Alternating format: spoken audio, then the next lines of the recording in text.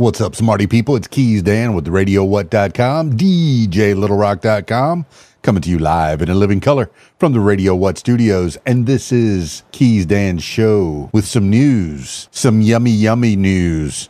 If you see in the picture right next to me, it's some good food, some delicious food. But it's probably not surprising that it's not the greatest for you.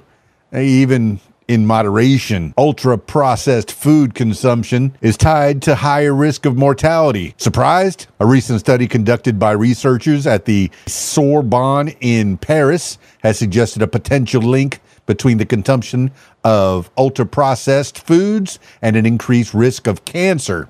The study, which analyzed data from over 540,000 older adults, found that those who consumed higher amounts of ultra-processed foods were around 10% more likely to die earlier than those who followed a more balanced diet. Lead author Erica Loftfield and her colleagues at the National Cancer Institute observed the dietary habits of older adults between 50 and 71 for nearly 30 years.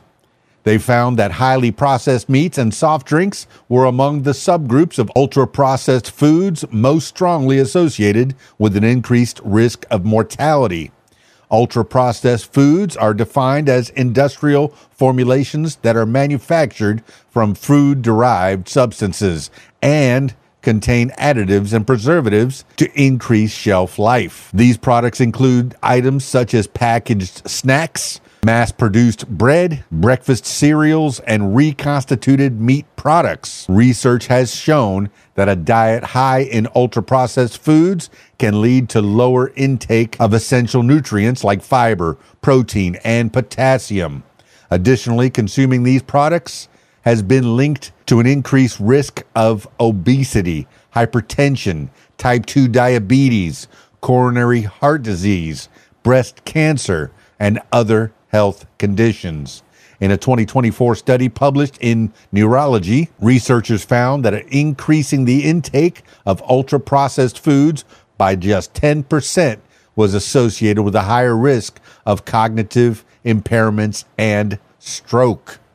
This is thought to be due to the additives in these foods potentially affecting gut health and leading to inflammation. Overall, the evidence suggests that reducing the consumption of ultra-processed foods and opting for a diet rich in minimally processed foods like fruits, vegetables, and whole grains may have significant health benefits, including maintaining brain health and reducing the risk of chronic diseases.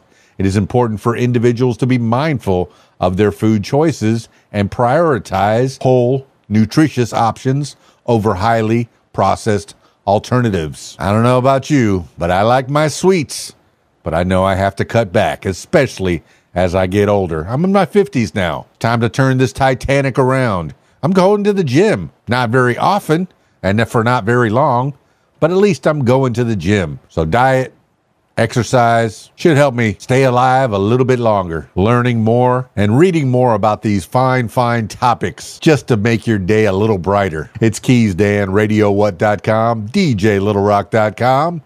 Stay healthy. KeysDAN Show. Peace. I'm out of here.